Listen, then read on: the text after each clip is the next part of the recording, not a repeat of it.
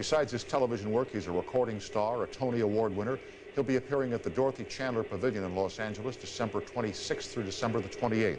And for me, most importantly, he loves electric trains as much as I do. I've been dying to have you in here for a year. Thanks for joining us. Merry Christmas, Happy New Year, Happy Hanukkah, the whole 9 yards. Can we play now? Yes, we can. Okay, thank you. But first, explain to the people this system of train control which Lionel Trains now has. Well, this is, Neil Young developed this, and he developed it for his handicapped son. Right. And it is a remote control, so that if you have any trouble trying to figure this out, all you have to do is hand it to a 9-year-old, and they'll teach you how to do it in 5 seconds. But in other words, rather than sitting at a transformer or control panel, as you and I did as kids, they can now hold this little device in their hands. And you don't even need the aerial out. It works great. But it looks so much better. I agree, so we'll put them out. Put the aerial out. And you can walk down the hall. You can go to another studio. You could get on an airplane and work your trains from wherever you are in the world. I know. Okay. Anyway, let's just fire them up and give the folks one look. This little device here runs all the trains we have on the layout. So this is the F3 that I'm working.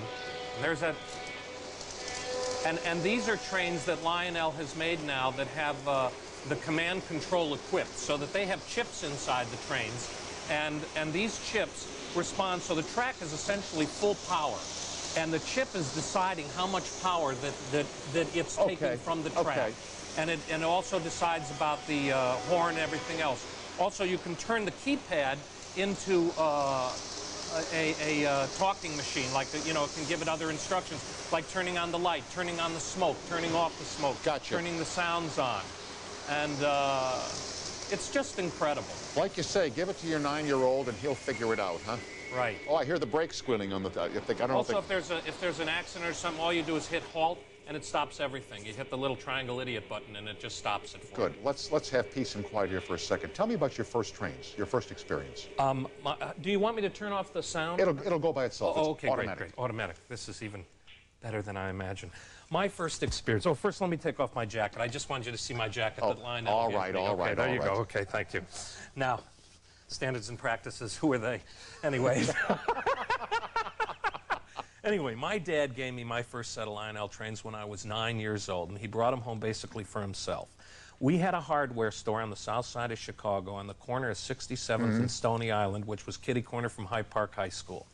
Now, since then, I brought my boys back to Chicago to show them where I got all my trains, which was a hardware store, like you said. Your dad was. My dad was with a hardware wholesale company that jobbed Lionel trains. And oftentimes, these hardware stores would carry Lionel trains. That's right. So we'd go in there, and he bought me a set of Lionel trains, basically for himself. Yeah. And he brought it home, and we started playing with it. Well, it became my entire life. He gave me a 4x8 sheet of plywood. Same here, a ping pong table that we didn't use anymore. Exactly. 5x9. That's right, 5x9.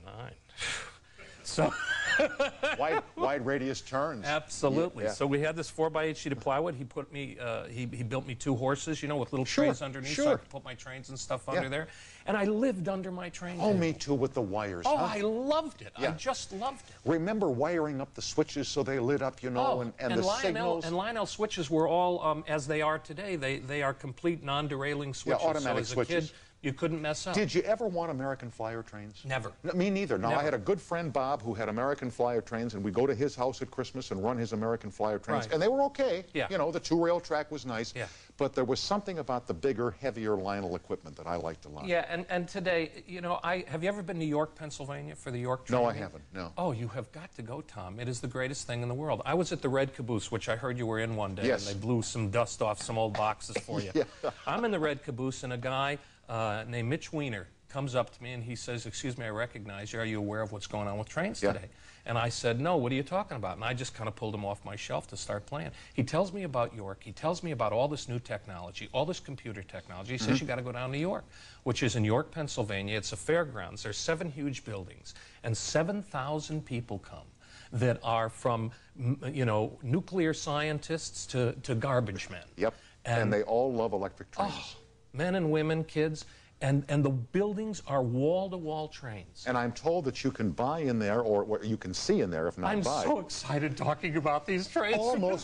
Almost every train that's ever been made by any manufacturer could be seen at York, Pennsylvania. Yes, but it really, the particular show I'm talking about, the heart of it is Lionel. I understand. It is that hobby that they're you know, that they're into. What were your favorite accessories? What did you like the most as a kid? The 135, is it the 135 gatehouse, right? The gateman, the 135 gateman, where the train comes around, the little guy pops out of the house with the lantern. Waves the lantern, yeah. Which everybody today will go, but you know, it's not an actual O-gauge scale. And I go, please, get out of my house. Yeah, exactly. You know, my favorite was, and to this day, is anything that loads coal. Don't ask me why, but I love coal loaders. Yes, well, they're great. And all the gadgets that work, and we're setting up our whole layout so you can come over, the kids can come over and push buttons, and all the You've got video of your room at home with your trains in. Yes, I did. Yeah. My buddy Rich Roman, who put my layout together for me, we are using... but now wait, a true train guy doesn't have somebody else put the layout together. I'll give you that. I'm kind of I know you're busy. I'm a cheater. Yeah.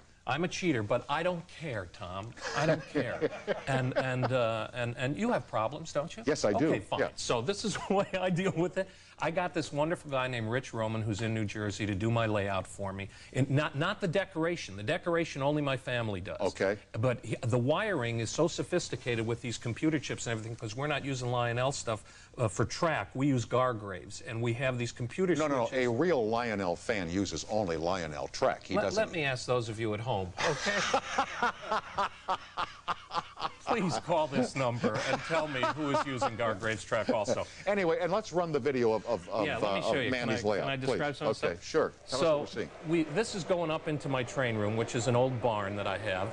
And none of the decoration is up yet. It's all just raw track and electronics that we're getting set. Okay. So this is the whole, now that, my son made that. If we can just stop for a second. My son made that, and that's a little mountain that's going over the layout. Now go back to the layout. You can keep rolling now. He made this clay thing so we could sort of plan it out. Sure. And what's going to happen is there'll be a big mountain there with a ski slope and rock climbing. My son's into rock climbing. Then that whole rail yard right there will have tressels in it. So the all the lumber will go, and it'll all be trestles going into rocks or ravine. And are those skylights we see in the ceiling?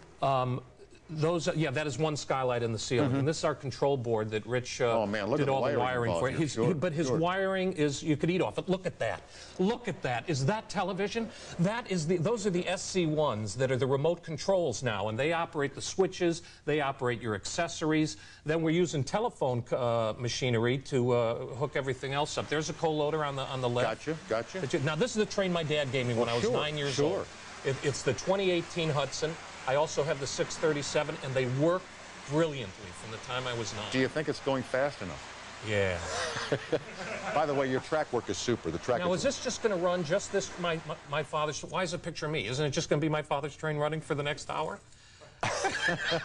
I talked to Roddy. He said it was fine. You are so sick. And did you wait every year for the catalogs at Christmas time? Oh, God. I live for the catalogs. I brought a couple of my catalogs to show from 1958 and 59. Good years. I lived with those catalogs. Every night I went to bed with them. When I travel, I'm on planes a lot. The only thing I take is Classic Toy Train magazine and my Lionel catalogs. If I'm on a movie, and we go over, and we go into overages, I use every day of overages to buy another train. And this is from 58 to 59, right? This is 58, and then the other one's 59, which is the accessory catalog. And then I guess my biggest dream came true was when the guys at Lionel, because I put Lionel on Chicago Hope. I wanted to pay them back. They gave me my childhood, I'm not kidding. Of course they did. Someone called me from the show and asked me, what is it with you and Tom? Why? I can't understand it. And I was trying to think why. And no, people who don't know can never understand. But for the millions who do understand, they know why we're infected with this little disease. Well, it's like my blankie. It's like if you had your old stuffed dog that your mom fixed 1,000,000 times and put it together. And it's the world that I could control, and living under that board with the wires. I just loved it. And even though I don't have time to do the wires, I get a little rolling thing, and I just roll there underneath my Look at the wires, huh? I love it. You know what I love about operating the model railroad empire? You say control. Yeah. The coupling, the uncoupling. You know, I used to make up trains when I was a kid, you know, but, put freight cars in order and uncouple them, unhook them here, hook them there. I love that. And now, the chips in these new rail sounds, too, that they have, when you uncouple, the chip makes the uncoupling sound. It blows a ka-chunk and does it all. We are with Mandy Patinkin. More on Mandy and his departure from Chicago Hope, his appearance at the Dorothy Chandler Pavilion, and you on the toll-free at 800-952-2788. We'll be right back. They're going to be commercials? We're not just talking about No, we're going to have commercials now. We'll be right back after. Otherwise, hey, no commercials, we don't buy any tickets. All right, back after this break. I'm dreaming of a white Christmas